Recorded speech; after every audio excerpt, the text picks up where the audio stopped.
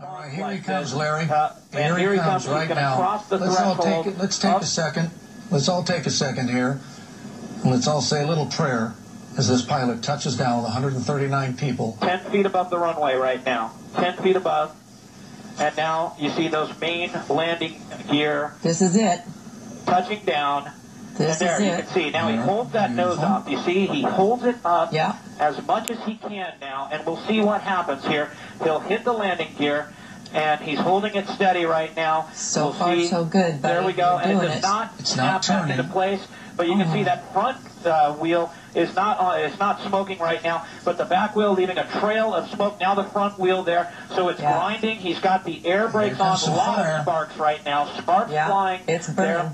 And you can see it's holding up a lot of smoke and sparks now coming down. Fire trucks in trail right now. And it looks like he's going to have to take up the entire length of the runway here.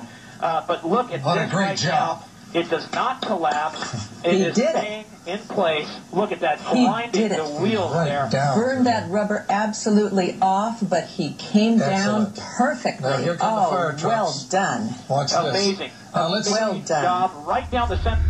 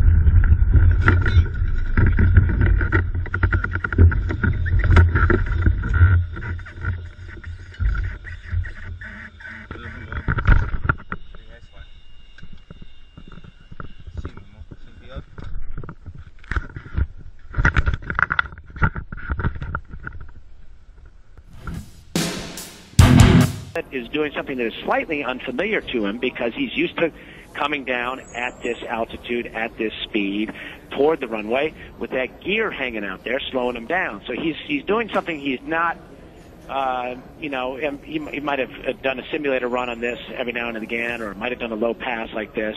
And let's watch. See as he comes down.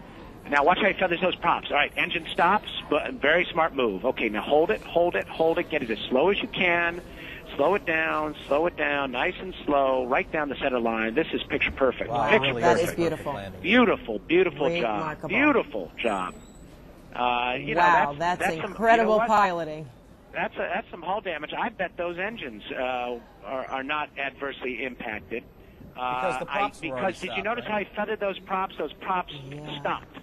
And wow. if they had been spinning, it would have spun those PT6 engines, which are turboprop engines, right off their mounts, and that would have been a big problem. I am exhaling for them. I mean, my heart was just pitter-patter, as I know everybody else's was, too.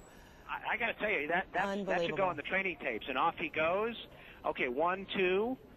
Wow, so he had some help there, and that's all they had aboard was the two of them, and welcome to Fulton County Airport, gentlemen. Either that or everybody else on board is just catching their breath.